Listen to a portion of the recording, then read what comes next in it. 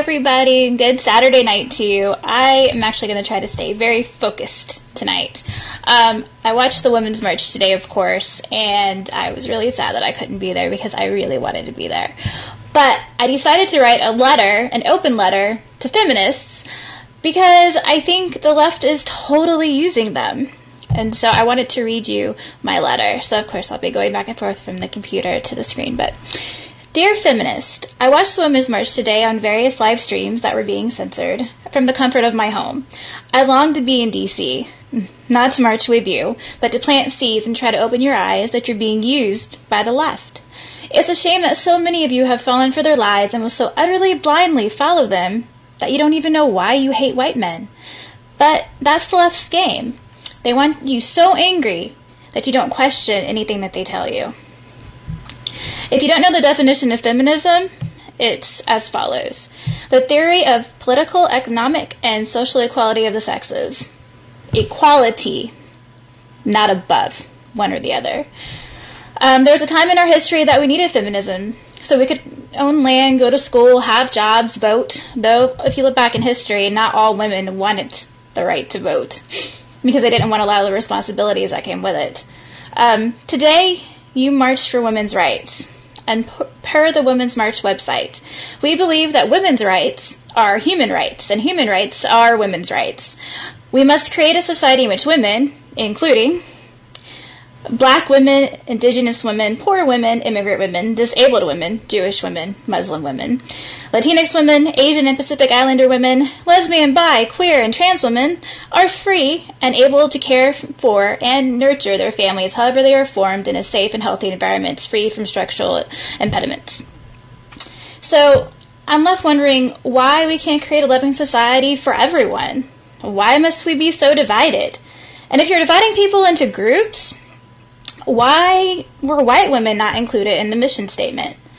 If it's okay to be a bi-trans woman, why is it not okay to be a straight white woman? But see, the left, they love creating division in our country.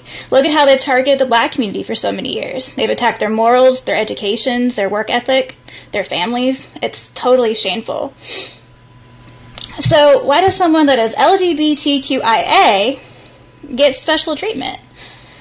This is a little excerpt from the Women's March website as well. We firmly declare that LGBTQIA rights are human rights, and that it is our obligation to uplift, expand, and protect the rights of our gay, lesbian, bi, queer, trans, or gender non-conforming brothers, sisters, and siblings.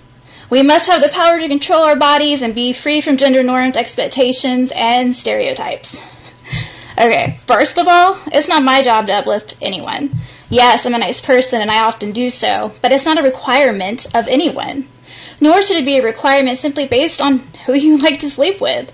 I mean, a lot of you haven't exactly treated Milo Yiannopoulos very kindly over the years, have you? Second, everyone should receive the same rights, no more or less. So you don't get a job based on being gay or being a lesbian. You get a job based on your skills and qualifications. It's common sense, ladies. It's common sense.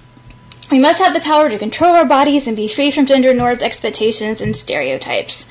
Give me a break. You can do what you want in your home, but when your fantasy hits my reality, that's when it's game over, because I won't play along. Don't expect me to use your correct gender pronouns. Why? Because there's only two genders. Get over it. So, feminists, I ask you to take a good look in the mirror and ask yourself, why are you wearing the pink pussy hat? Why do you hate white men? What legitimate reason can you come up with? Stop attacking masculinity. We need to teach our boys to become strong men because they are the head of the household. We have to teach them to be leaders. We have to teach them to be moral, to be hard workers, to be protectors, to be chivalrous, and to be loving. Stop persecuting them for the way that they're wired.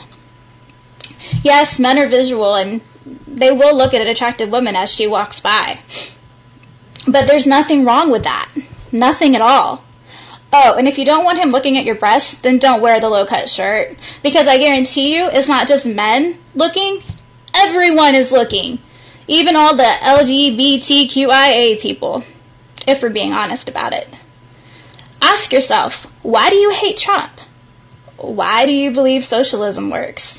Why do you believe that abortion isn't murder?